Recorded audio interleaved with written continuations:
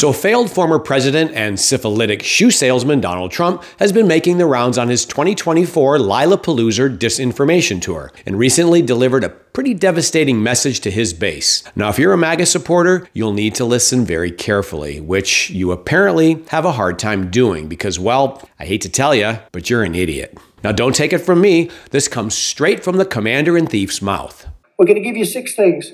They say, what were those 6 things? That there aren't too many people. And they laughed. Everyone said, oh, that's so easy. There's only about 2% of this room can do it, but I did it. That's right. The convicted sexual abuser broke the bombshell news in Nevada that 98% of his MAGA supporters are brain-dead morons. Now, I know what you're thinking. Come on, John, 98%? Isn't that a little low? But we have to take his word for it, because as his disciples say, he never lied to the American people. He always told us the truth. And he was the first president to ever be honest. Well, figurative t-shirt lady, you're wrong. He lies now more than ever. And with literally the most important election in our country's history only 8 months away, I did what any good Robert Reich fan would do. Don't let Trump's lies become near truths. Report Trump's lies as lies. So I sat through over an hour and a half of Trump's latest Crooked Joe, Radical Left, Deranged Jack Smith, Groundhog Day, never-ending loop of lies. And since we don't have time to expose all of his whining, this is more of a Trump cry-light reel. And if you like my show, please like and subscribe. And if you can afford to, throw $1 or $2 in my virtual tip jar so I can afford to keep doing this show and hopefully pay somebody else to record his freak show rallies. MAGA? Pay attention. Joe Biden is causing America's decline. He's causing it. Who the hell would allow people to pour into our country? Who would allow this to happen? Former President Trump has indicated to senators that he does not want us to solve the problem at the border. He wants to lay the blame for the border at Biden. And the idea that someone running for president would say, please hurt the country so I can blame my opponent and help my politics is a shocking development. The reality is that we have a crisis at the border. The American people are suffering as a result of what's happening at the border, and someone running for president ought to try and get the problem solved, as opposed to saying, "Hey, save that problem. Don't solve it. Let me take credit for solving it later." We built 561 miles of wall. We were ready to put up another 200, way over what I projected and said. 561 miles? You must be thinking of your latest square footage estimate of your New York City condo, because the U.S. Customs and Border Protection says you repaired 452 miles of existing wall, the vast majority of which was built by presidents before you. You built 47 miles of new wall and 33 miles of a secondary wall to reinforce the initial barrier. Now, granted, I know this might be semantics, but you were the one chanting, "Build that wall," not "fix that wall." You probably could have built more if Steve Bannon hadn't stolen the money your patriots donated. Good thing you pardoned him, but not for long. Oh, you'll like this even more. Guess who built more wall than you? Barack Obama. 100 miles of new border wall during his administration. That's way more than you, Donald. Obama, you. One of the presidents of a big country stood up and said, well, sir, if we don't pay and we're attacked by Russia, will you protect us? I said, no, I would not protect you. In fact, I would encourage them to do whatever the hell they want. You got to pay. You got to pay your bills. The Trump campaign owes nearly $570,000 to El Paso, Texas, and more than $80,000 in Tucson, Arizona. That tab has been lingering unpaid since March 2016. Spokane, Washington, Mesa, Arizona, Eau Claire, Wisconsin, Billings, Montana, Erie, Pennsylvania, Lebanon, Ohio, Green Bay, Wisconsin, Burlington, Vermont, Minneapolis, Minnesota. Then we cannot forget Washington, D.C. Trump owes the district a whopping $9 million in unpaid fees. You got to pay. You got to pay your bills. Liar! Liar! China was afraid of Donald Trump. Russia was afraid. Remember when I stopped their pipeline, Nord Stream 2? I stopped it. I said, it's over. We're not going to do it. You're not going to have a pipeline going all through Europe. And I stopped it. And it was done. And Biden came in, he approved it, like so crazy. No, you're crazy. The Nord Stream 2 wasn't completed until 2021.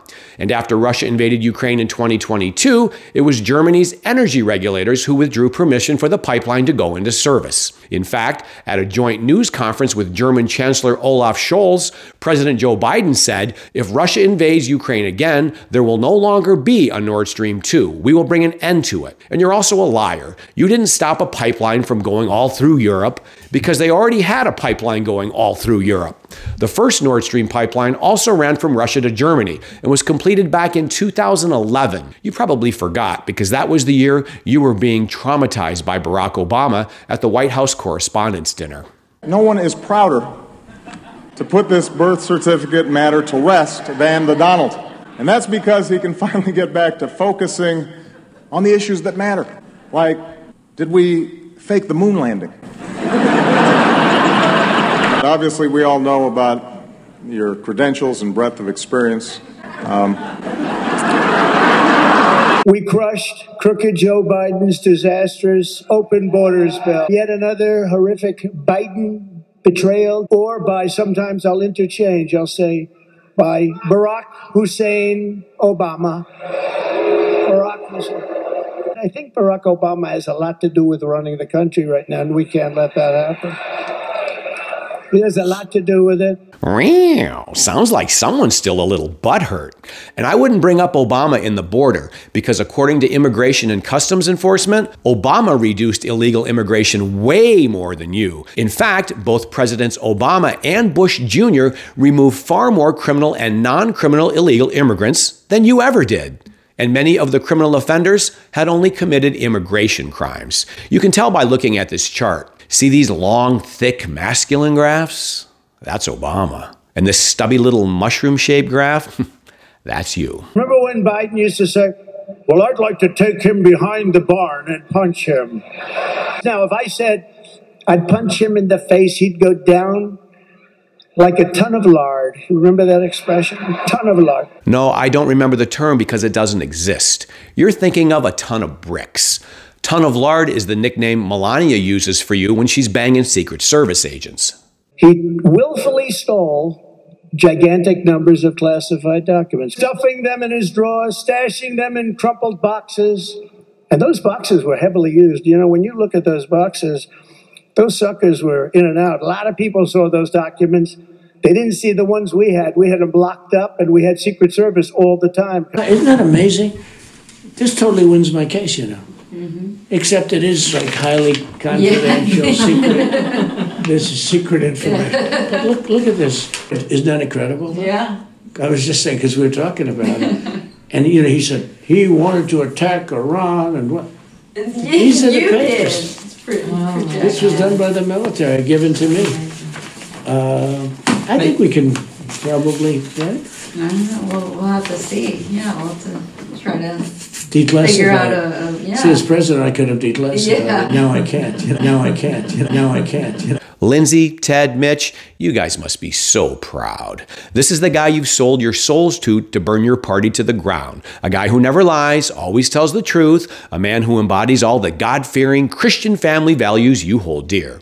You should go to one of his rallies with your parents or grandkids and listen to his vision for America. Here, I'll save you a trip.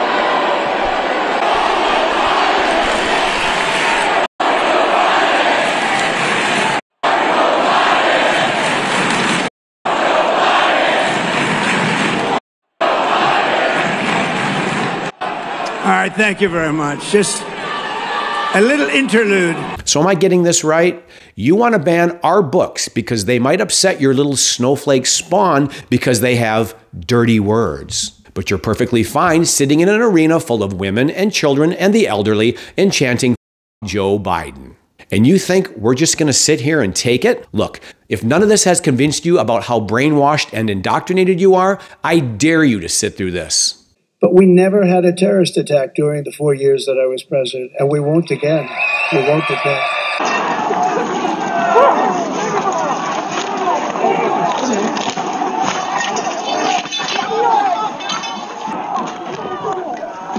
We need to hold the doors of the Capitol. Our great police officers, they do not get treated with the kind of respect that they should get.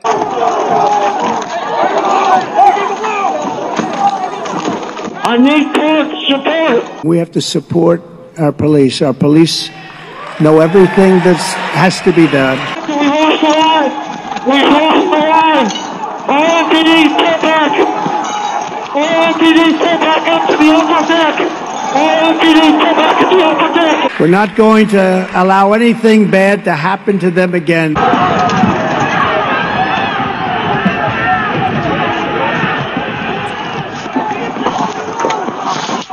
The former president also describing his supporters who attacked the Capitol on that day, which left 5 people dead, this way. They were there with love in their heart. That was an unbelievable and it was a beautiful day. We're going to try to get compliance, but this is now effectively a riot. 49 hours declaring it a riot. And if I win, we will treat those people from January 6th fairly. We will treat them fairly. And if it requires pardons, we will give them pardons because they are being treated so unfairly.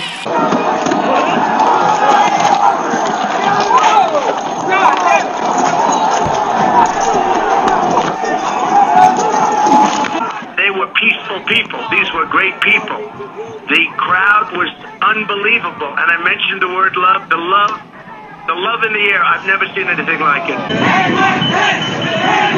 Look at what's happened with the J6 hostages. The hostages, that's a horrible thing.